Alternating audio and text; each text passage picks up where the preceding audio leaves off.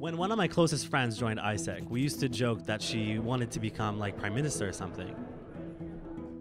She took me along to a few information sessions at university, and eventually I became a member. But it wasn't until months later that I learned what aiesec was really about. Then I was convinced.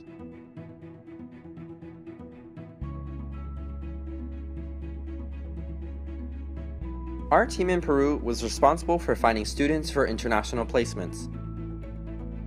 In our first month, our team leader came to us and told us, "You need to recruit students for an IT internship." We barely had any experience or knowledge, but we just needed to make it happen. It was a challenging experience, but that was the thing that actually kept us going.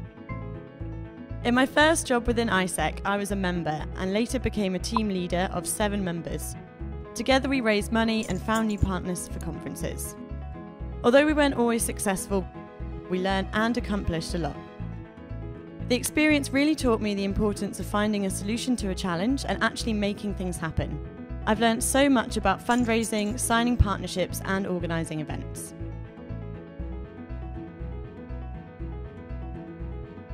I volunteered in Mexico City for 6 weeks with an NGO that provided education programs for a small urban community. It was my first experience of being in such a different reality, where people really had no access to education or basic needs. I was given a task of revising the structure of the NGO, finding bottlenecks and coming up with solutions for them. We came up with 2 new projects for the NGO.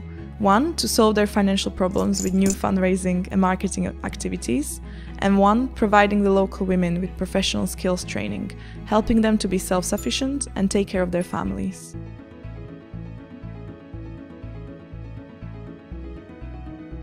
I worked for 4 months as a marketing intern in a family-run textiles business in Jaipur, India, where I built and implemented a marketing strategy.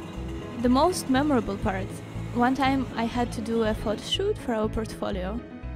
We didn't have a photo studio or enough money for an agency, but we did have a roof and the sun. So there I was, alone on the roof in 35 degrees heat, taking pictures of about 300 fabric samples. I think I lost a couple of kilos on that roof. The portfolio was a success and the placement was an amazing learning experience. I managed to make a real positive impact in the business during my time there. And in the process also learned a lot about myself. It prepared me for my first job, which I'm looking forward to. After my time at aiesec, I see many possibilities. Working for the UN, for a global NGO, being part of a big corporation, or a startup.